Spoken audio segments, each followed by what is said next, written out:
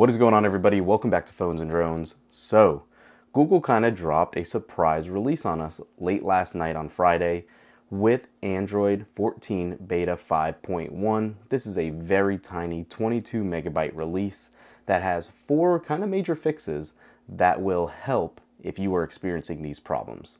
So jumping right into this one, we'll keep this short and sweet for you. Don't expect a massive update for a ton of stuff or features to be loaded, as we're anticipating this should be the last build like we said last time. So 4 pillars on this update, and you can see them on the screen right here. Those are going to be basically where they fixed 4 issues, specifically in regards to an issue that caused the system to stop detecting a SIM card if fixed dialing number features was enabled. The fixed an issue that caused connectivity interruptions for devices with carriers using 5G SA. Fixed an issue for some devices where a blank home screen displayed after unlocking the device. And lastly, fixed a performance issue by temporarily disabling feather-styled live wallpapers on the Pixel Fold. These will be re-enabled in a future release. We were having a couple of these actual issues, especially with the SA for the standalone 5G service, and really service in general on the device, but no big deal. Just wanted to let you guys know that. Like I said, 22 megabyte file. As you can see it loading right now. As soon as it finishes, in probably 10 hours, we'll be able to give you a look at the build number and see how fluid it is running. So let's finish this up and we'll be right back. All right, as you guys can see here, we are all updated. Let's go ahead and sign in. Okay, so first things first, as we usually do, let's do a heat check. And I can tell you, just picking it up a couple times, this baby is staying very cool and easy to hold. Let's do the camera bar really quick. Yeah.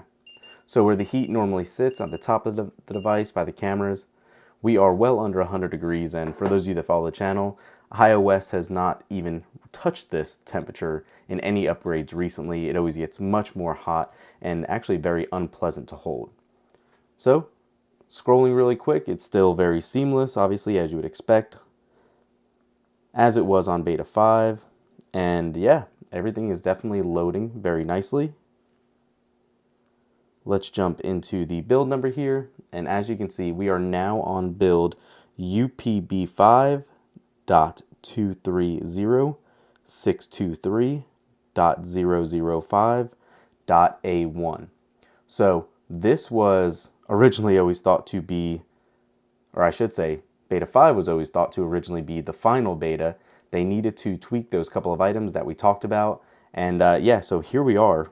And this now should definitely be the final beta for everything we will need before it is stable and released next month.